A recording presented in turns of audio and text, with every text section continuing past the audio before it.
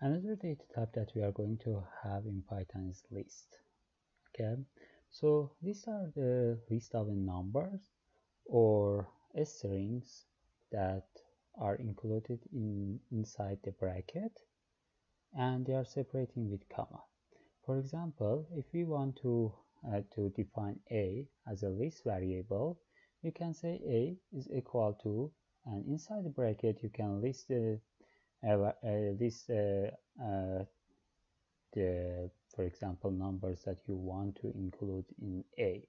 For example, in this case, I'm going to define a as a list, and it is going to include numbers from 1 to 4, 1, 2, 3, 4. So inside bracket, I'm going to write 1, comma, 2, comma, 3, comma, and 4. So as I said, it's not necessary to be a number inside the list. So you can have, for example, different strings inside the list. For example, I have oil type, and this oil is going to be a list of the different oil type that I can have. For example, in this case, I'm going to have a Brent as a one oil type, WTI as another oil type, and OPEC is another oil type. So all of these are the strings that, and oil, the type of oil, is a list of the strings that I included.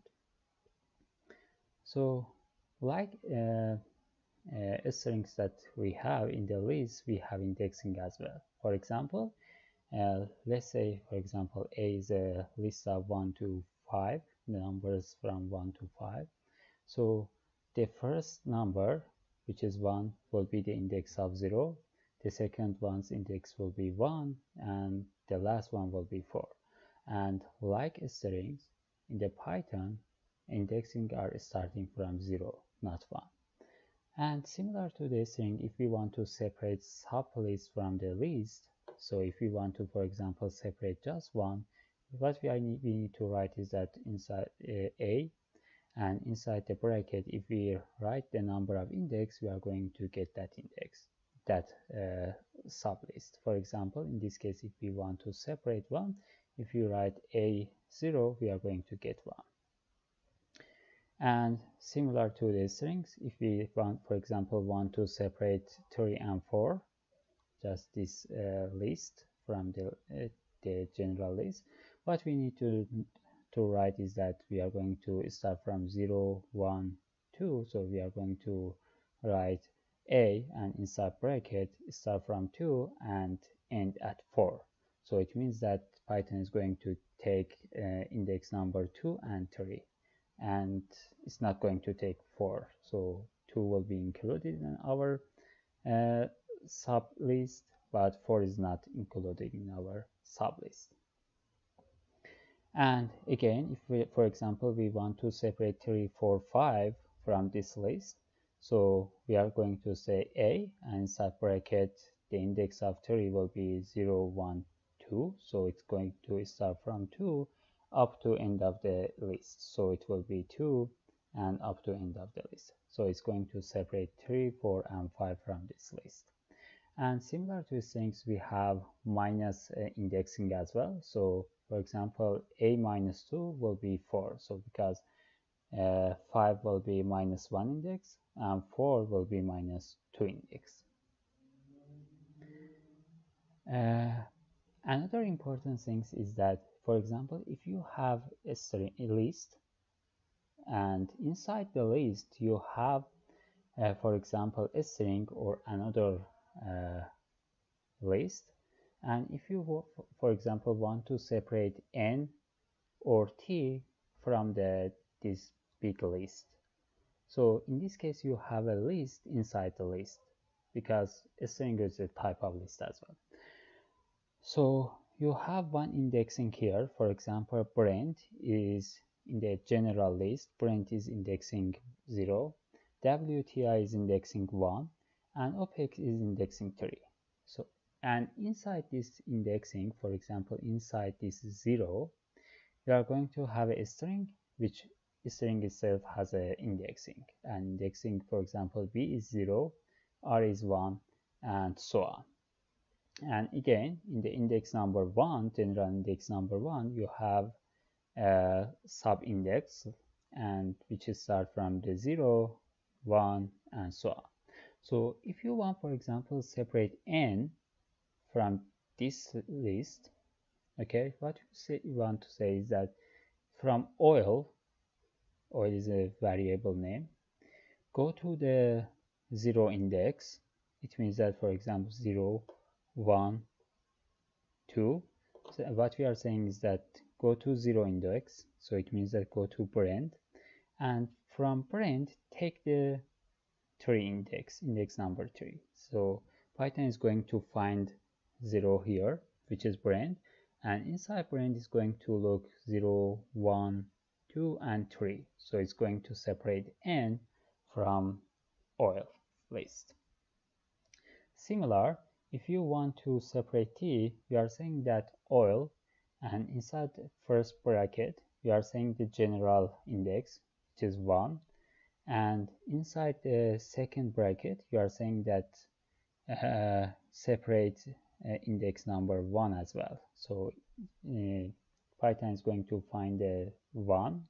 This, it means that it's string WTI, and inside WTI is going to separate index number 1, which is t here. So you can separate each item and in the list, and also each character inside the string as well, which are included in the list with double brackets or two separate brackets. Another thing is that you need to know is that you can alter each item inside the list. For example, you have a viscosity, which is a list of the viscosity 1, 2, 5, and 7. And for example, you want to change viscosity number 1. Okay, viscosity indexing 1. Index 1 will be 2 because index 0 is 1 and index 1 will be 2. So you want to change these 2 to 3. What you need to say is that you are going to say viscosity, and inside the bracket you are going to identify the index that you are going to change, and in the equal sign you are going to update the value.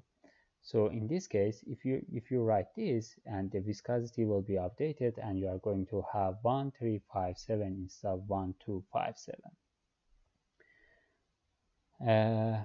Another things that you can do with the list, you can add new item to the list. Okay, for example, we had a viscosity which is 1257, and we have another measurement, and we want to, for example, add another number to this list. So we can write viscosity dot this append method is going to add one item at the end of the list. For example, in this case you are saying that add 10, the number of the 10, the viscosity measurement 10, to the end of the viscosity list. So if you write viscosity dot append 10, 10 will be added to the viscosity list here. Or for example, you don't want to add at the end of the list, so you want to say that I am going to add, for example, 10 between 5 and 7. Okay, so in this case you need to use dot insert method. So viscosity dot insert, and first value will be the location that you want to add. For example, in this case you are saying that I am going to add 10 in index 3. So Python is going to start from 1, 2, and 3. So after this 3, Python is going to add the value here, and the second item is the value that you want to add. So if you write, for example, viscosity that insert 3 and 10, Python is going to add 10 in the location of 3 here. So 0, 1, 2, and at the 3 will be 10. And another useful thing that you can do with the list is that you can remove the item from the list. For example, here in the viscosity you want to remove 5 from the list. So if you use viscosity.remove method, so if you use .remove 5, Python is going to remove this value, the identified value, from the list, and your viscosity will be 1, 3, and 7. So basically these are the things that you can do with a list, and let's jump into Jupyter and explore this more with an example. For example, Let's say we have, for example, viscosity, and this viscosity is, for example, we have water is 1, and we have an oil which is viscosity is, for example, 2, 5, 7, and so on, for example 5, or 1 to 5, 7.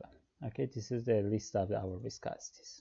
Okay, the first thing that we want is we want to separate, for example, 2 from the viscosity. So what we need to do is that write viscosity and identify the index. So index for 2 will be 1, and if you write that, you are going to get 2.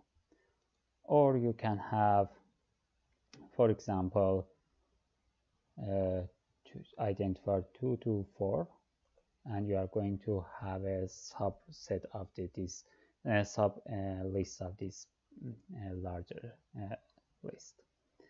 And another thing that we learned that we can append the value for our list. For example, imagine we have another measurement which is viscosity is 10, and we want to add this 10 in our list. So what we need to do is that viscosity dot, and if you click on tab, you will see the different things that you can do with the this for example list. So we are going to use append, and the append method is going to add one number at the end of the list. For example, I want to add 10, so if I check viscosity here, as you can see here, 10 is added to the end of the list, that viscosity list that we had here. And another thing is that append is going to add that at the end of the list. So right now you want to, for example, add in, for example, here, add one number here, which is the index is 0, 1, 2. So in the index of 2, you are going to add one number. For example, you are going to add 6 there. As we talked, you need to use that insert. Okay. So that insert, and if you don't know how to use, for example, that insert, if you shift tab, you are going to see there, for example, one help here, and help says that if you want to use insert, so the shortcut is a shift tab. So if you put shift tab, you are going to get this, and the first item is the index number. So index that I'm going to add is 0, 1, 2. So right here 2, and the second one is the object. So what you are going to add in the index number 2. So say, for example, you are saying that I have measurement and it says 6, so I am going to add 6 there. So if you check viscosity right now, so viscosity, the 6 is added to our viscosity here. And another things that we learned about the list is that, for example, we can remove some item from the list. For example, you say that I'm going to remove, for example, let's say I'm going to remove 10 from the list. So remove, if you use that remove, okay, so shift tab, and that remove says that which value you are going to remove. Yes, you say that, for example, I'm going to remove 10 from my viscosities. So if you check viscosity right now, 10 is removed from the viscosity list. So these are the things that you can do with the list. And another thing that I want to show you is that so it's string inside the list. For example, I said that oil type, we have an oil type. This is the list variable, and inside the oil type, for example, we have Brent, we have, for example, WTI and OPEC. Okay, so we have an oil type here, and it's the list, and we want to add, for example, another type, for example, here, for example, let's say that I am going to add, for example, opaque to or opaque light to the oil type. What I need to do is that I say oil type, so oil type dot append, and inside append I am saying that add, for example, opaque light to the oil type. So if you check oil type, you can see that opaque light is added to at the end of the list. So whatever you are doing with the numbers here for the viscosity, you can do that for the strings as well. So in general, we cover the string and the list here in this lecture, and the next video I am going to talk about the tuple and dictionary.